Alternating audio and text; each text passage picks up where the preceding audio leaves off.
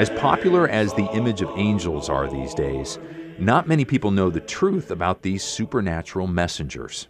Well, today on Through the Bible, we get an unusual peek into a part of God's creation that we don't know that much about. Dr. J. Vernon McGee is our teacher, and this week the Bible Bus is taking us through the New Testament book of Jude. But before we jump into today's study, let's get caught up on how God is at work around the world through the ministry of Through the Bible. Greg Harris, our international director, is here in the studio with me today. So, Greg, let's see. The World Prayer Team is praying through the Middle East still this week, and I know earlier this month you were here with me, and we were talking about the Arabic broadcast of Through the Bible as it relates to TV. Yes. And today, I understand we're going to be talking about the more traditional means of Arabic going out via radio. So let's talk a little bit about that. Well, radio has always been the mainstay of our ministry, and even though we're developing all kinds of exciting new delivery methods and platforms, YouTube and streaming internet and the podcasting, basics are still terrestrial all of the radio. Things, exactly. And so radio is, in a sense, the bread and butter of Through the Bible, and we have a wonderful ministry in the Middle East and North Africa. So when we talk about the Middle East, actually in missions work, you often talk about it's called MENA, Middle East, North Africa. And so that's really where our hearts are this week. Now, I remember talking to you earlier about you went to a couple of conferences with other Christian ministries, and they were saying something very interesting about what's happening. Yeah, we're hearing things like there are more coming to faith in Christ in the most recent period, just a number of years, than all of human history before. Right.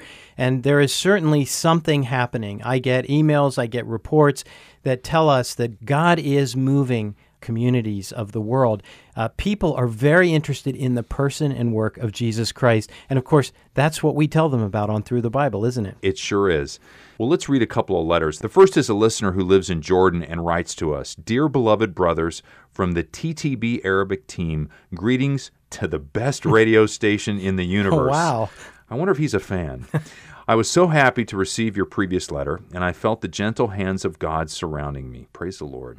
I am not afraid anymore, and not afraid to die if it is God's will. It's interesting. I'm sure Christians in the U.S. would have the same perspective, but I'm not sure that many would actually express it in a letter because this is his reality. Converting to Christianity is potentially a life and death event. It absolutely in Egypt. is, absolutely. Let's continue. Thanks for your prayers for us. It is normal to expect this because we are the body of Christ. Yes, we are. And we have a common life as we died and rise again with Christ. We also hope to have our heavenly heritage and live in the presence of God. Wow. And there's so much about that letter that just moves my heart, and I know it moved your heart too, Steve.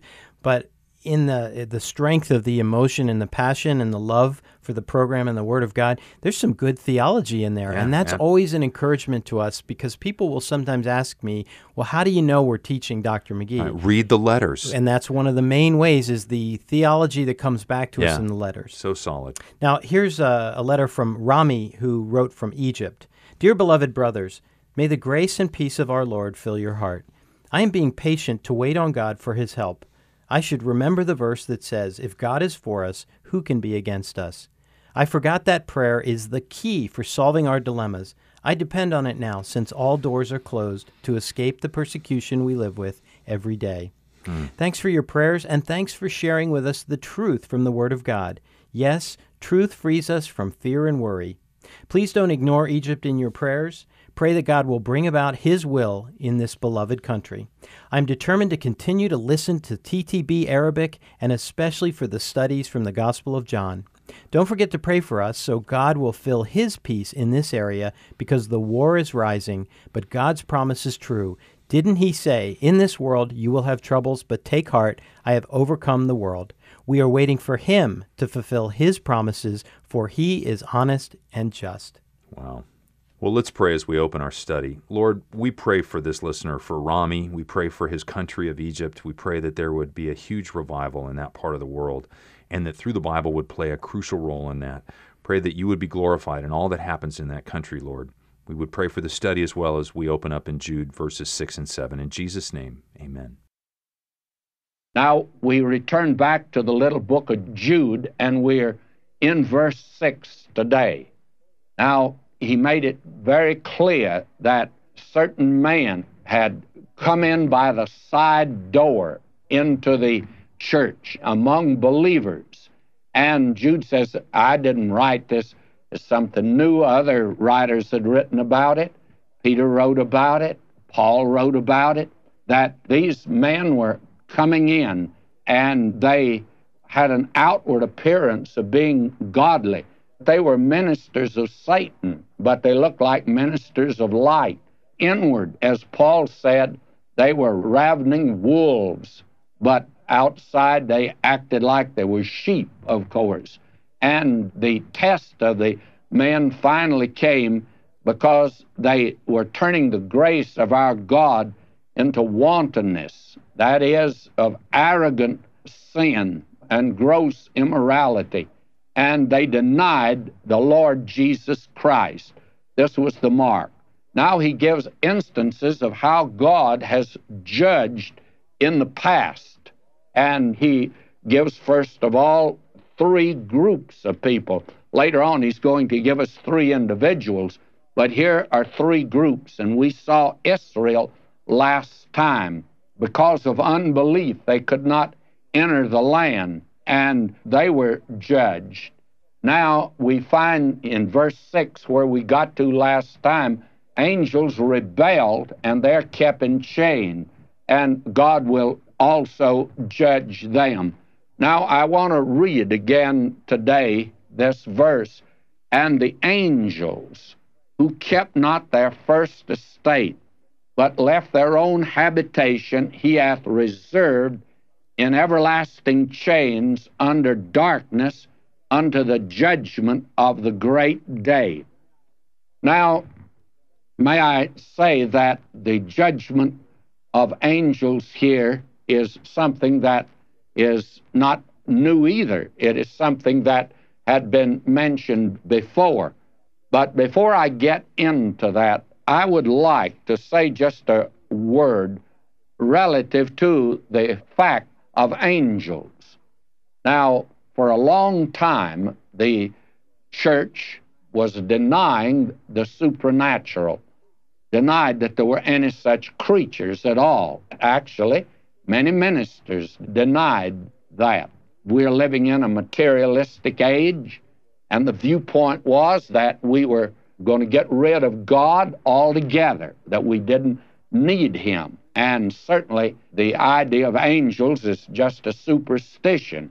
And it was Huxley who said that the belief in God was like the fading smile of a Cheshire cat, that it was disappearing in this scientific age. And back in 1963, Ben Heck wrote, and I'm going to give you just an excerpt from a little article he wrote on the new God for the space age. Will you listen to just these first few paragraphs here?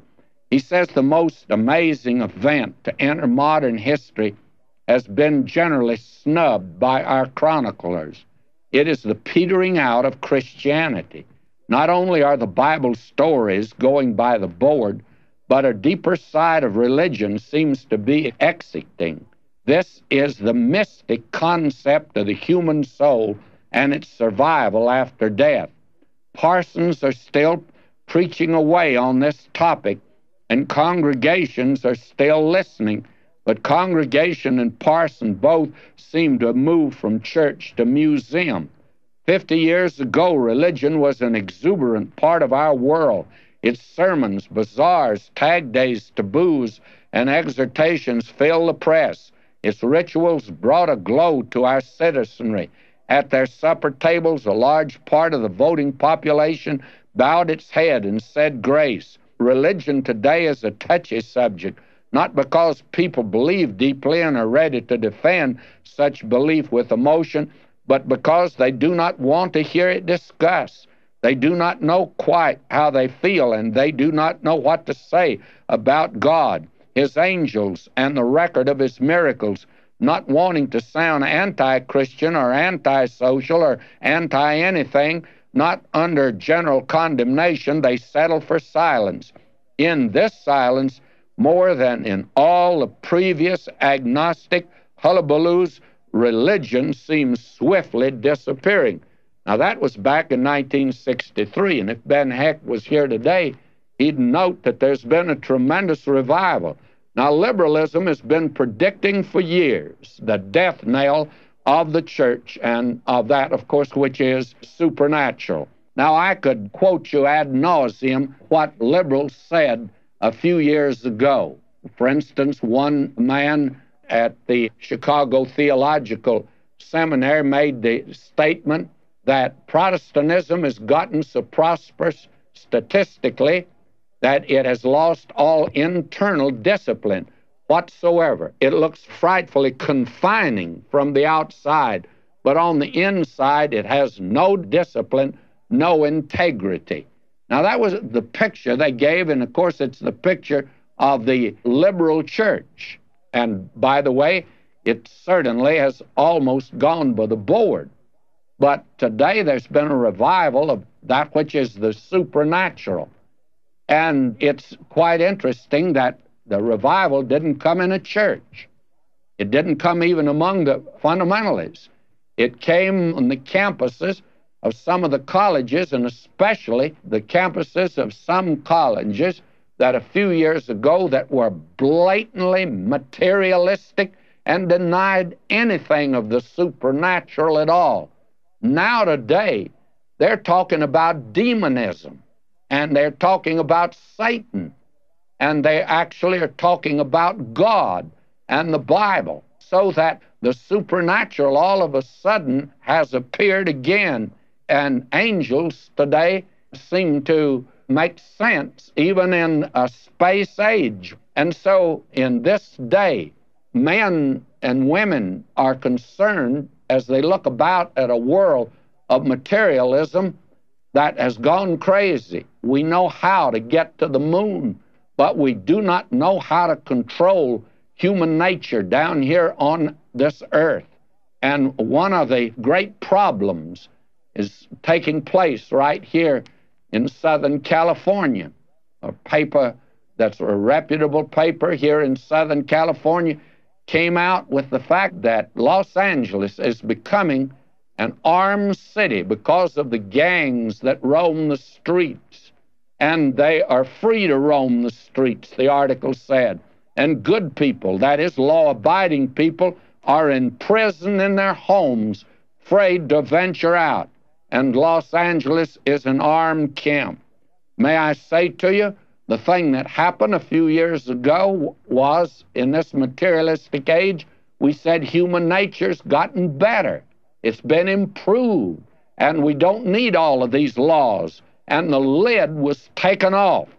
And my friend, we found out, instead of it being a bucket of perfume, it just happened to be a bucket of slop, a bucket of filth, a bucket of garbage, and the vile and unspeakable crimes that have been committed. Unbelievable immorality has taken place. And the questions being asked, where does all this vileness, where does all this evil come from?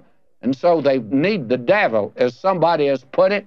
If there wasn't the devil, men would have to invent one to explain all the evil that's in the world today. In other words, humanity is depraved. You and I don't seem to realize that we belong to a race that's totally depraved. And in a world under the control of Satan today. And we think that by removing all the laws and restraints which have been, that we would produce a wonderful free society. Well, instead of that, men now are returning back actually to the supernatural, and unfortunately, the great emphasis has been upon evil spirits because they have to have something to explain them. Well, the Bible has something to say about it. The Bible, you see, is very much up to date, friends. And here, in the 6th verse, we have a remarkable statement. And the angels who kept not their first estate, but left their own habitation, he hath reserved in everlasting chains under darkness, under the judgment of the great day. Now, the Word of God has a great deal to say about the judgment that is coming upon this earth. And friends, instead of there going to be one judgment day that is rather naive. And of course, those without a knowledge of the Bible talk about a big judgment day, the great judgment day. Well, the great white throne judgment is coming in the future for the unsaved, but there are actually 8 judgments that are mentioned in the Word of God. And one of those judgments is the judgment of angels. And that judgment, of course, will take place sometime during the kingdom reign of the Lord Jesus Christ. We have a passage over in 1 Corinthians 15:24, and I want to turn there and read. He says here, he gives the order of the resurrection, Christ the first fruits, and afterward they that are Christ that is coming. Now, verse 24, then cometh the end, when he shall have delivered up the kingdom to God, even the Father, when he shall have put down all rule, all authority, and all power. That is, this evil power, the demonic forces that are in the world. For he must reign till he hath put all enemies under his feet. So during the millennium, these demonic powers will be judged. And then the last enemy that shall be destroyed is death. Now, the Scripture has a great deal to say about this judgment of angels. And I'd like to turn to several passages that refer to it. Over in 1 Corinthians 6:3, we're told, know ye not that we shall judge angels? How much more things that pertain to this life. Now, that's something I wouldn't have known if Paul hadn't told us that we are going to have part in that, and I think it'll be during the millennial reign of Christ on earth when we are with him as believers, and I think that he'll commute back and forth to the New Jerusalem where the church is. That'll be the eternal home of the church. And so during that time, there will be a judgment of angels. Though we're created lower than they are, someday we will have part in the judgment of them. Now in 2 Peter 2:4, we have another reference here that corresponds to that of Jude. For if God spared not the angels that sinned, but cast them down to hell, and the word hell here actually, of course, means Hades. It's the place of the unsaved, and delivered them into chains of darkness to be reserved unto judgment. Now, that leads me to make this statement here concerning our passage here that says that they are reserved in everlasting chains under darkness, under the judgment of the great day. Now, if you think that this has reference to chains, that has links in it, then forget it, because these angels are spiritual creatures, and it'd be pretty difficult to put a chain on one of them. The word is bonds. Actually, they're going to be, frankly, heavily guarded. And again, I'm going to turn to Dr. Wuest's translation that he's given. He says, and angels who did not carefully guard their original position of preeminent dignity, but abandoned once for all their own private dwelling place with a view to the judgment of the great day in everlasting bonds under darkness, he has put under careful guard. Now, this company of angels are awaiting a judgment that apparently will come during the kingdom age. Now, another group of these fallen angels are the demons that are abroad today in the world. And demonic power, of course, is a reality. But may I say that all of this emphasis today, it's being overplayed, and actually there's not near the manifestation of demonic power at present as we're led to believe. All of this thing has been built up to a very high pitch, but the fact is that if 90% of it is phony, and I think that a good percentage is phony, what about the other 10%, or how much ever it is? You're sure going to have trouble explaining that away. And that's the reason that that play, The Exorcist, got under the skin of so many people, is that here was an example of the forces of evil that are in the world. And that was nothing in the world but a movie, and there's no reason for you to go there and faint because all you're doing is to seeing actors act.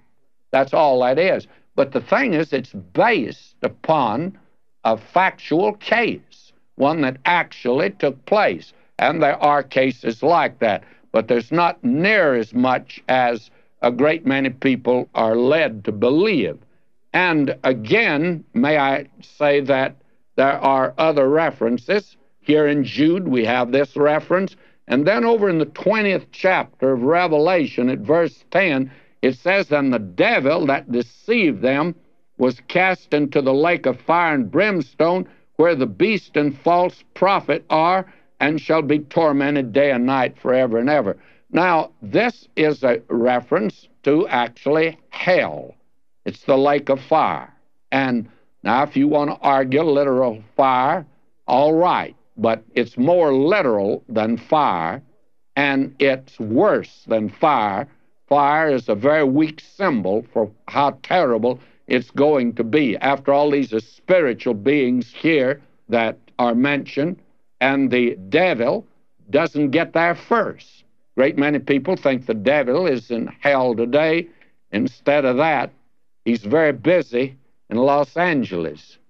Probably he's busy in your town, and he has quite a few helpers, both supernatural and natural. There are a lot of folk that are helping him out today.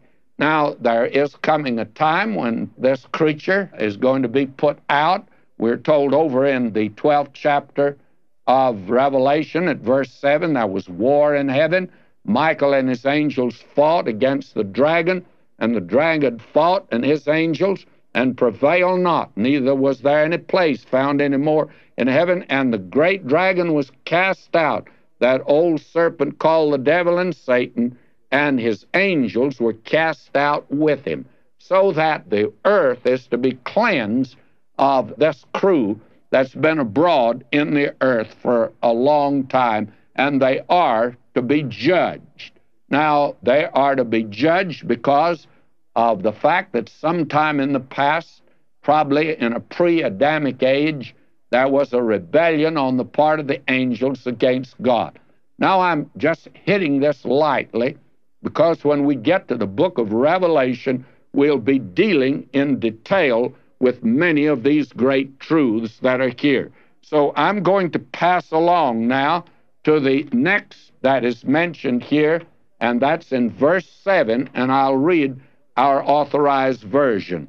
"Even as Sodom and Gomorrah and the cities about them in like manner, giving themselves over to fornication and going after strange flesh, are set forth for an example, suffering the vengeance of eternal fire."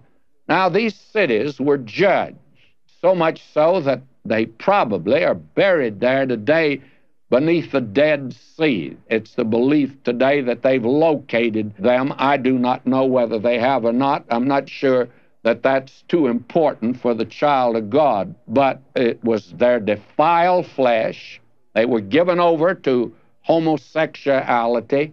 Of course, that's sodomy, but that's called homosexuality today, and adultery has been changed to free love, and the drunkard is a respected alcoholic, and the murderer is temporarily insane, and Satan is doing a good job today indoctrinating the world with a new vocabulary. But may I say to you, this was the vilest sin of all, gross immorality. They sometimes call it the new morality, but it goes back to Sodom and Gomorrah. Now, God has judged man in the past for the sins in sensuality, and it's a warning. All this is given to us as a warning that God will judge any civilization. Doesn't make any difference what it is that goes too far in this direction, and we're sure moving in that direction today. Now, we leave off there. Next time, we'll pick up at verse 8, and until then, may God richly bless you, my beloved. Let's take Jude's warning seriously and ask the Lord to guard us from the attacks of the enemy. You know, Satan and his demons are so very active today, not only in the world, but also in the church. Dr. McGee has several excellent booklets which can instruct and encourage us in our battle against the enemy. The first is a booklet on Ephesians 6 called How to Stand Against Satan. You also may want to read What Can Believers Do in Days of Apostasy, in which Dr. McGee gives us 7 biblical responses Christians should have towards the apostasy in the church. He based this study on Jude 20 to 25, which we'll hear next week. You can read or download either of these items on our website, ttb.org, or give us a call at 1-800-65-BIBLE. I'm Steve Schwetz, and for the entire staff of Through the Bible, we wish you God's best as you faithfully walk with Him. This program's been brought to you by the faithful friends and supporters of the worldwide ministry of Through the Bible Radio Network.